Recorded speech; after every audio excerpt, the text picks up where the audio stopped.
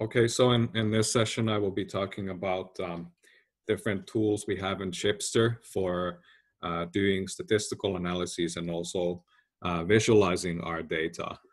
And I will be covering some statistical concepts, but not really going into much mathematical detail. So we will try and keep things as practical as possible.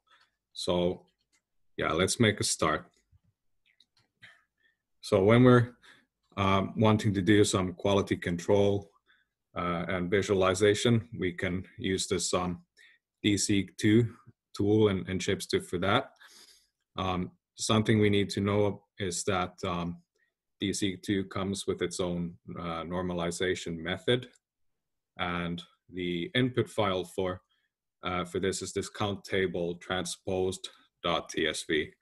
So we're using the data without any transformations or other changes as such. So we're using the data as is. And the data in this case will consist of a matrix of non-normalized integer values. And the reason why we are using the data as is because DSeq2, it has this internal, so DSeq2 has this internal correction for library size based on size factor estimation. And this provides us with an alternative to rarefying to an equal library size. So rarefying is an approach that was used a lot in the past, but we have found out that there are lots of difficulties associated with that. So this internal correction for library size and DSeq2 provides us with a way around that. And when we are working with DSeq2, it's important to remember that this is a tool that originates from the RNA-seq field. So it wasn't originally developed as a tool for microbiome analysis as such, but it's now being increasingly used for microbiome analysis. So in practice, this means that sometimes when we're looking at DSeq2 output, we need to be a little bit cautious about how to interpret the results that we get. Okay, so different ways to visualize our data in Chipster. So let's say that we wanted to look at some differences or similarities between individual samples, so we can use this heat map approach for that. So in this case, heat map is based on looking at differences between individual samples using hierarchical clustering, and the default behavior in Chipster is to use Euclidean distances to measure or to calculate these differences between samples. And that gives us a good idea of how similar or different individual samples might be compared to one another. But we might also be interested in visualizing things at a slightly broader scale. So we might want to look at differences in group composition instead of individual samples. So Chipster also comes with this tool for creating principal component analysis plots, so PCA.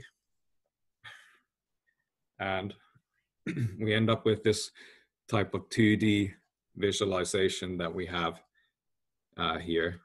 And we can see over here that the samples are color-coded by groups. So we have two different groups in here. So this is a very useful tool for finding out if groups differ from each other in terms of species composition. And we can also use this to get an idea of how much of this difference is explained by, let's say, the group variable. So if we look at, for example, the x-axis on this plot, so this PC1 in the bottom, we can see that along this axis, we have this quite clear split in terms of groups. And 59% of the variance in this case is explained by this first axis, so PC1. We can also use this approach to find out if we have some confounding factors, such as batch effects in our data set. So what I mean with this is that we might have some groups of samples, for example, that differ from the rest for one reason or another. So we could imagine, for example, that these 3 samples at the bottom, they could be different because of various reasons, but one of the explanations could be a batch effect. And continuing from this, we can also use the PCA plots to find out if we have some individual outliers in our data set. So often with biological data sets, we will have outliers in the data set. Then the challenge is interpreting why this might be the case. So it could be because of a purely biological reason, or it could be because of, let's say, instrumentation problem. Well, in any case, PCA plots are a good way to find out if we have outliers in the sample or in the sample set in the first place. So PCA, so this principal component analysis, is one example of an ordination method. And if we look at different ordination methods from, let's say, a wider perspective, then we can split them into 2 different categories. So we have unconstrained and constrained ordinations. And the PCA is an example of an unconstrained ordination method. And what this means in practice is that we can use PCA for doing some exploratory data analysis. So let's say that we have a data set that we want to explore and find out different patterns in there, but we don't necessarily have much information available in the beginning that would allow us to generate some testable hypotheses. So in this case, we are using this ordination to explore the data, but we aren't really testing a particular hypothesis. If we did have a case where we have a clear hypothesis that we want to test, then we could also use these constrained methods, such as the RDA, so redundancy analysis. And what these constraint methods do, they allow us to relate microbiome composition to some particular variable of interest. And so I have this figure over here that has quite a few different examples of ordinations, and we don't have to take all of those in at the moment. The main message is that there are quite a few of them.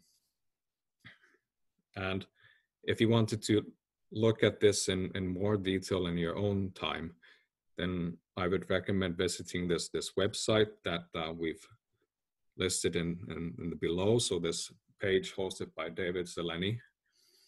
And one reason why I recommend visiting this page is also because in addition to some theory, it also gives some very good tips for deciding which of these methods is the right one to use in your particular case.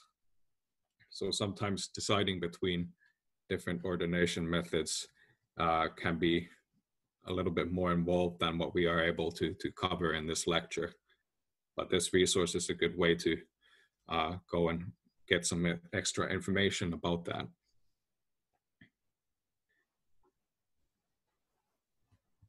Okay, so in Chipster, we also have this tool for doing statistical analyses. So it's called the Statistical Analysis for Microgene Studies.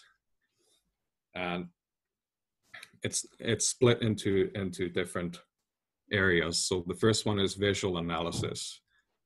And we can use, for example, these RDA plots to find out if some particular variable, such as group variable, explains some of the difference between the samples.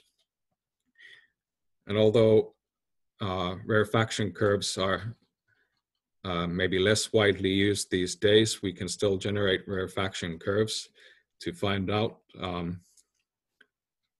whether we sampled all of our groups equally well. So rarefaction curves are still very useful for this purpose. We can also generate some rank abundance curves to find out if there are differences in groups in terms of the overall species richness and also the relative abundance of different species. So these are more visual tools, but then we also have some statistical tools in Chipster. So we can use these to find out if the groups differ in terms of their taxon composition. And for this, we can use a test called PermaNova, so permutational multivariate analysis of variance.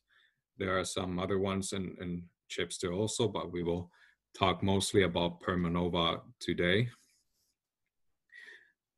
And also, we can run an indicator species analysis to find out if we have some species in the data set, some particular species that differentiate the groups best. And we can also generate some diversity estimates, so looking at how different species contribute to the overall diversity in our samples. And so for this statistical analysis tool, there are two input files. So we have this counttable.tsv, and then we have this phenodata.tsv. So these are the input files for the statistical analysis tool in Chipster. And yeah, so if you want to look at some information for statistical analysis in microbial ecology, this website is a very good resource. So it's called the Guide to Statistical Analysis in Microbial Ecology, GUSTAME in short. And the address is listed here below. So this website gives information on a lot of different statistical tests that are commonly used in the field of microbial ecology, including ones that we won't discuss today.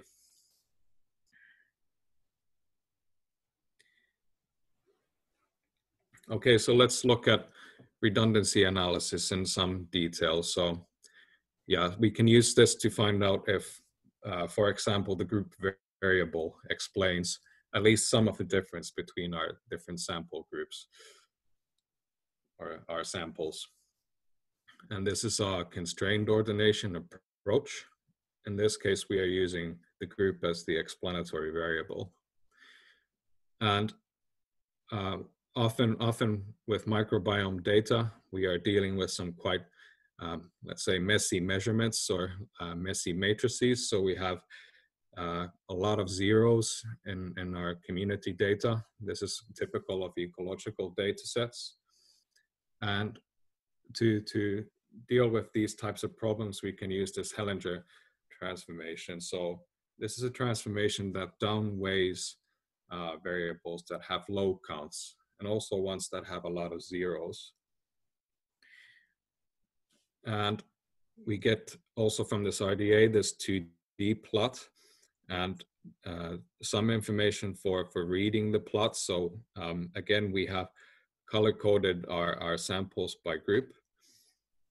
So these are the different colors here in the plot, red and blue.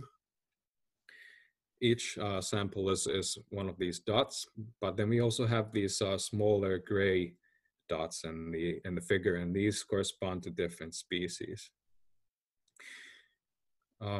Something to know is also that we have this arrow pointing to the left in this case. So the group's value increases in the direction of this arrow. So in the case of this plot, we have group 1 on the right and then group 2 on the left. And in some quite small font size, we have the p-value also over here in the top right corner of the plot. That gives us an idea of the group effect and its statistical significance. So this is telling us that we have quite a low p-value for this group effect. Another thing the RDA tells us is the percentage of variance explained by the group. So we can see this split on the x-axis once again, and in this case, the RDA suggests that we have around 12% difference in there. Sorry, 11.19%. Yeah. So the percentage of variance explained by the group in this case is on the x-axis, and that's 11.19%.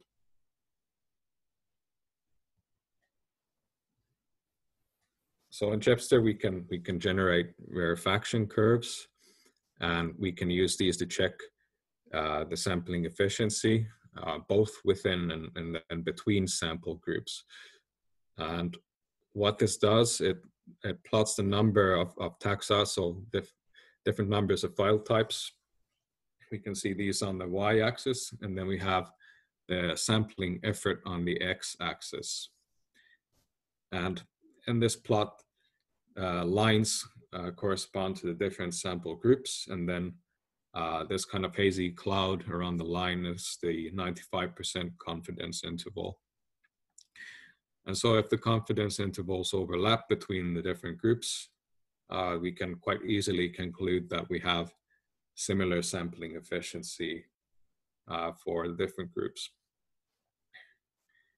And so yes, this approach was commonly used in the past for library size normalization. And this was done before doing any statistical analyses, but there's some increasing evidence of drawbacks associated with this. One of the main problems is that we often lose quite a lot of data, and this can introduce a type of bias of its own. So in Chipster, we can generate these rank abundance curves to look at differences in groups in terms of their species richness and also the relative abundance of different species.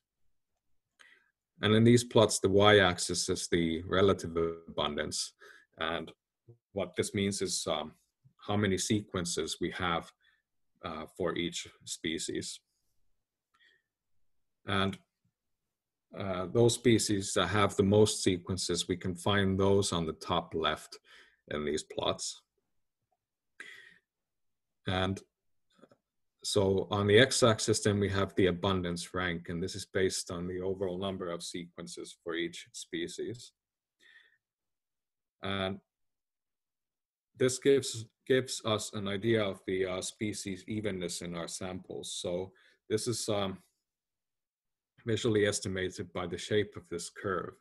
So in the case of these images that we have over here, we can see that we have some differences in relative abundance. So we have some taxa in there that are quite a lot more abundant than others. If we had a completely flat line in these plots, it would mean that all of the species are equally abundant.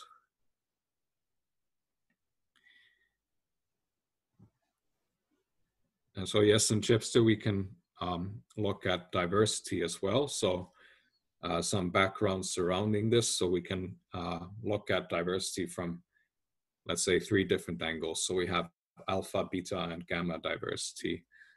Alpha diversity corresponds to diversity within a sample, whereas beta diversity corresponds to diversity between samples. So we're looking at between sample relatedness in this case.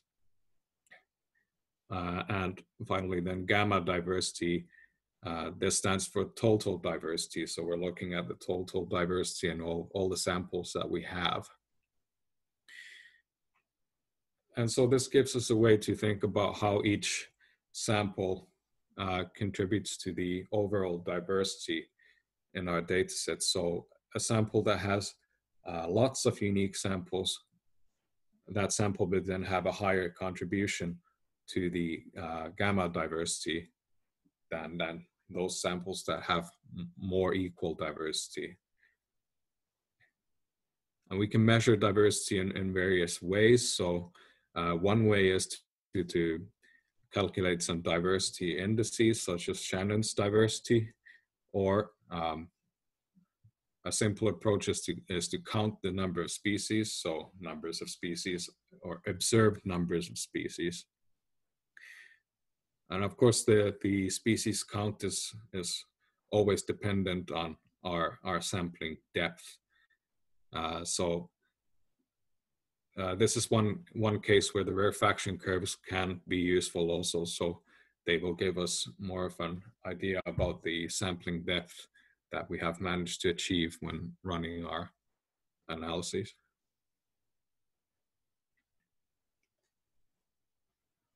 And another thing we can do is run this indicator species analysis. And this is a tool to find out if we have some particular taxa in our samples that are able to differentiate the groups. So answering the question of which taxa are able to differentiate the sample groups the best. So Chipster comes with two analysis tools for this. So one is this Dufresne-Legendre indicator species analysis tool. And this is based on estimating an indicator value using fidelity and relative abundance of individual species. And something that we get from this is a p-value that we can use to find out which species are then able to differentiate the groups. So we get p-values for taxa that separate the groups of interest. We also have this other approach. So this is called the indicator species analysis, minimizing intermediate occurrences. And okay, what we mean by minimizing intermediate occurrences? With this tool, we are calculating the extent to which different taxa are always present or always absent in our clusters or different sample types. So these two different tools can, in this sense, support one another also.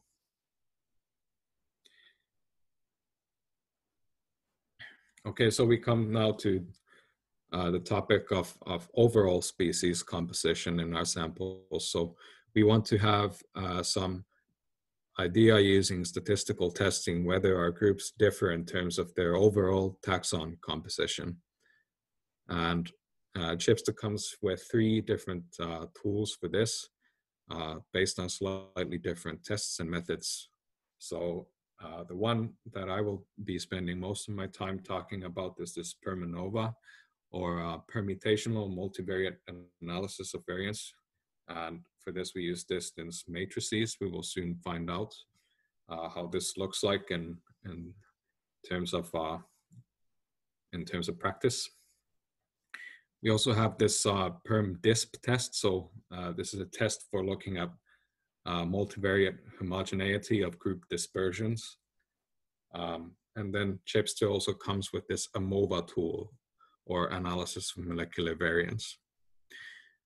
And yes, so PermaNova and PermDisp, these two tests are often used hand in hand, and we will cover both of those today. So starting with PermaNova. So this is a method that allows us to compare different sample types. For example, let's say communities that come from different types of environments. And there are lots of different benefits to using PermaNova. So we can use any distance measure that we want with this method. And because we're dealing with microbiome data, we also need to have a method that is tolerant of zero values and also non-independence. So quite typical in environmental and ecological data sets is that we will have lots of different variables that are also associated with one another. So we have some degree of non-independence in there. And I would say that this is almost impossible to avoid. So PermaNova gives us a tool that is tolerant of these non-independent values and also zero values in our data sets. And the idea well, it's all based on constructing a similarity or dissimilarity matrix that we have here as an example on the bottom left. And the output of the Permanova test, it's made up of 3 different things. So the first thing is we get this pseudo F value, and this is the test statistic of the Permanova test. And if we get a high pseudo F value, it means that we have more group separation happening. And this pseudo F value is calculated by comparing within group variation versus between group variation. And we will soon look at this in a little bit more detail. We also get these degrees of freedom, and this is a number that's based on the overall sample size, so how many samples we have in our data set. And then we get also this p-value, which tells us about the statistical significance of this pseudo F value that we calculate. So overall, Permanova is based on comparing centroids, and we're dealing with within group variation and also between group variation. So we can look at group centroids, which in this figure are shaped symbol. And this is determined using distances from individual replicates to the group centroid. And then we have this star-shaped symbol in the middle of the plot over here. And yeah, this is the overall centroid of the data set. And this is then determined using distances from the group centroids. So distances from group centroids to the overall centroid are used to find out this between group variation. Okay, this is called permutational. It's called a permutational test. So what's the role of permutation? In this case, it's the basis for estimating the p-value. And it's the same principle as in other permutation tests also. So what this means is that we are taking our original data set with the different sample groupings, we break this up and we reshuffle the data randomly as many times as we want to, so we can define the number of times the data are reshuffled. And then for each of those reshuffled data sets, we calculate the pseudo F value again. So we end up with a lot of pseudo F values doing this, which then gives us an entire distribution of pseudo F values, one for each permutation. And these values end up being more or less normally distributed, as we have in this figure on the left. We can then look at the pseudo F value of our actual original data set and then use that distribution to find out whether that value lies at the fringes of that distribution or if it's more in the middle. So if it's more at the fringes, then we can more easily conclude that something interesting is going on in terms of, let's say, biological significance. So in this case, we can go ahead and reject our null hypothesis. So why are we doing this? It's because this approach doesn't require our original data sets to be distributed in a certain way. And okay, there are lots of statistical tests that do make these types of assumptions about how our data are distributed. But with microbiome data and other complex data sets like this, adhering to these assumptions about distributions can be very difficult or often impossible. So using a permutational in this case allows us to use these complex data and make sense of them without having to have the data distributed in some particular way. And okay, so we get, let's say that we have an instance where we get a significant result from our Permanova test. There can be a couple of reasons why this happens. So actually a few reasons why this happens. So these can be due to location effects and dispersion effects, or a combination of both.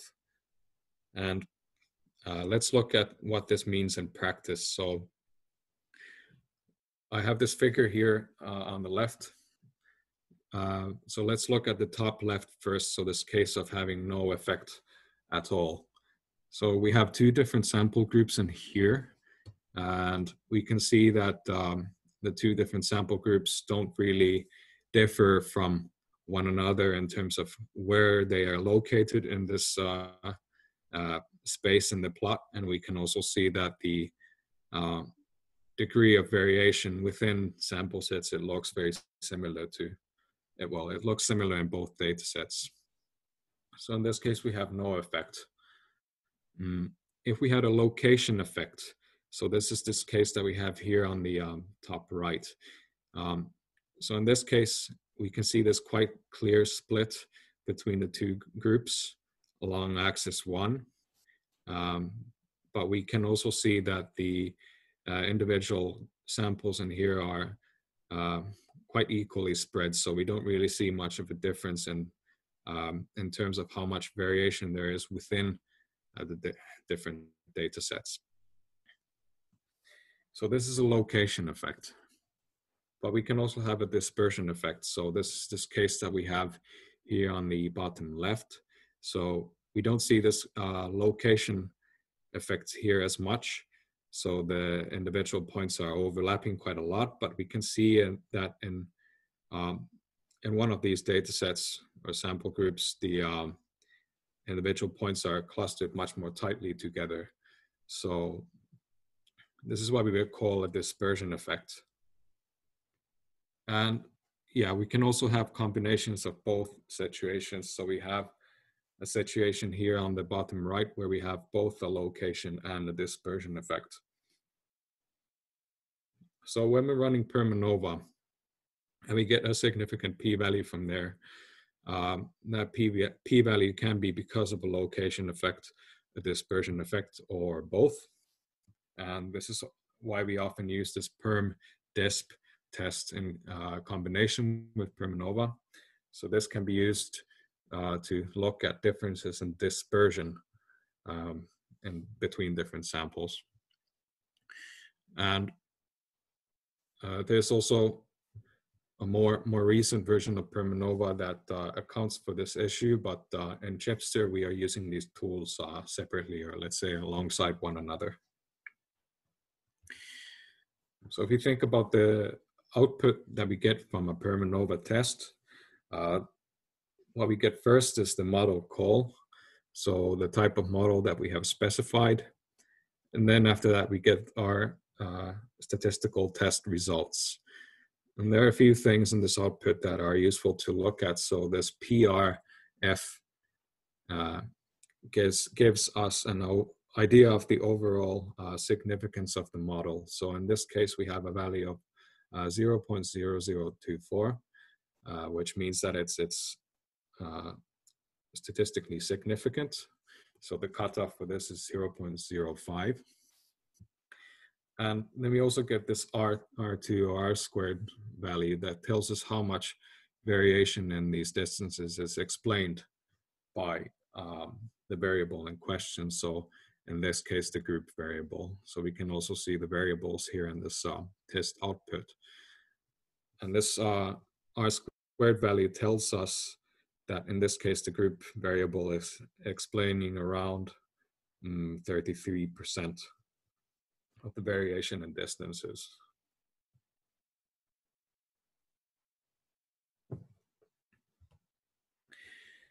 And we can also look at the perm-disp output. So the output here is quite similar.